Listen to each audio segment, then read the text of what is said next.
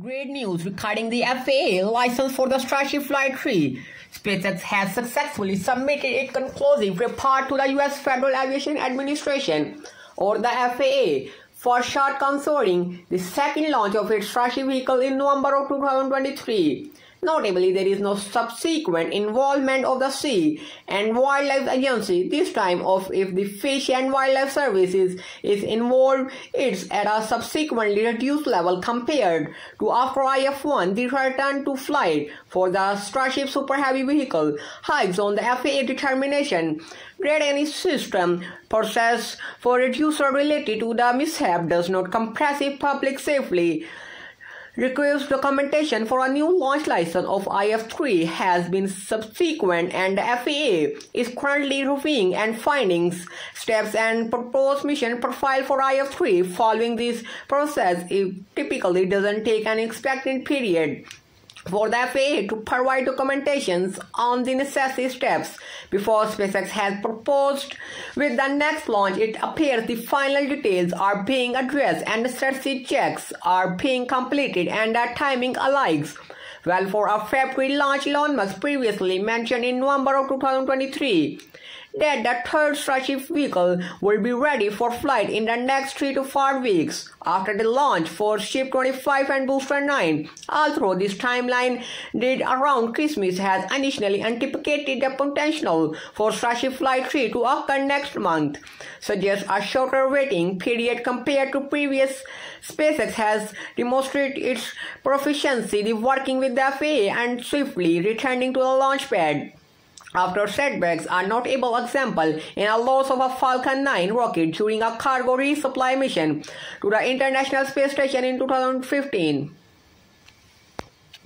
Despite the setbacks, SpaceX successfully returned to the Flight 6 months after achieving the groundbreaking feat of landing and booster. Similarly, in earlier testing, first to the Starship Space's encrypted issues resulting in a loss of several prototypes. However, the company's ability to identify and these problems allowed them to resume testing. This reliance is evident in the case of the third fully integrated Starship system, where SpaceX has applied lessons learned from previous challenges. SpaceX identified the issues of the failure involving the flight termination system and destructions for the second stage spacecraft. Investigation revealed that the issue was associated with the venting liquid oxygen propellant near the end of the burn. This swift determination allowed SpaceX to confirm the debris was within the expected area in the event of a failure. The company commitment all through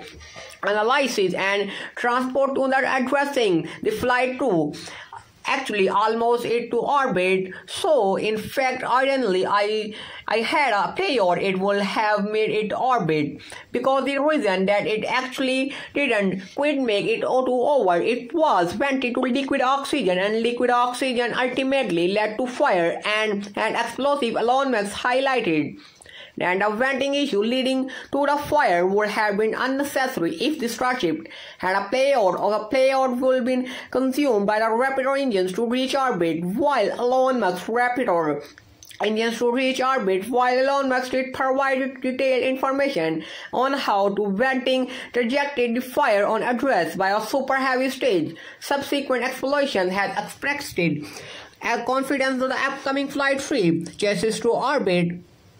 Testing well went to get orbit. We had one to unphase engine burn from the heater tank and prove that we can rehabilitate the orbit. The early approval to the Starship by the FAA is closely tied to the NASA Artemis program.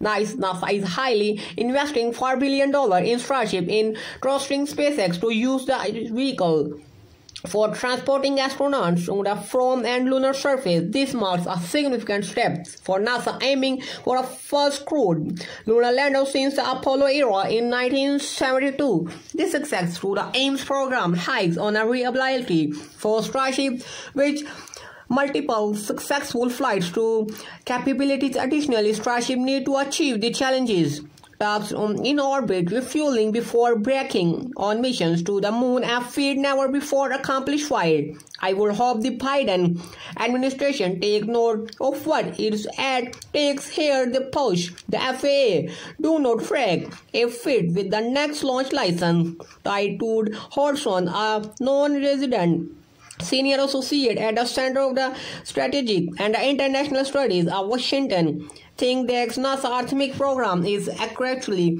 depend on Starship development on the commercial space sector that will benefit greatly before the significant drop in launch license. Starship will bring the relationship between SpaceX and the federal government, particularly the FAA, may encounter tensions due to difference in expectations regarding approval timelines. SpaceX, known of its efficiency and rapid development, may find itself navigation and the government, which often follow the streamlined process. SpaceX tend to expected government approval will follow logical and effective timelines. Hodgson said, but government is anything but logical and effective. A lawsuit filed against the FAA in 2023 by the coalition of environmental groups and Native American tribes allied and agency failed to fully assess the environmental impact of SpaceX initial space launch attempt. These legal challenges is ongoing. A new claims were filed in December of 2023 following the second launch.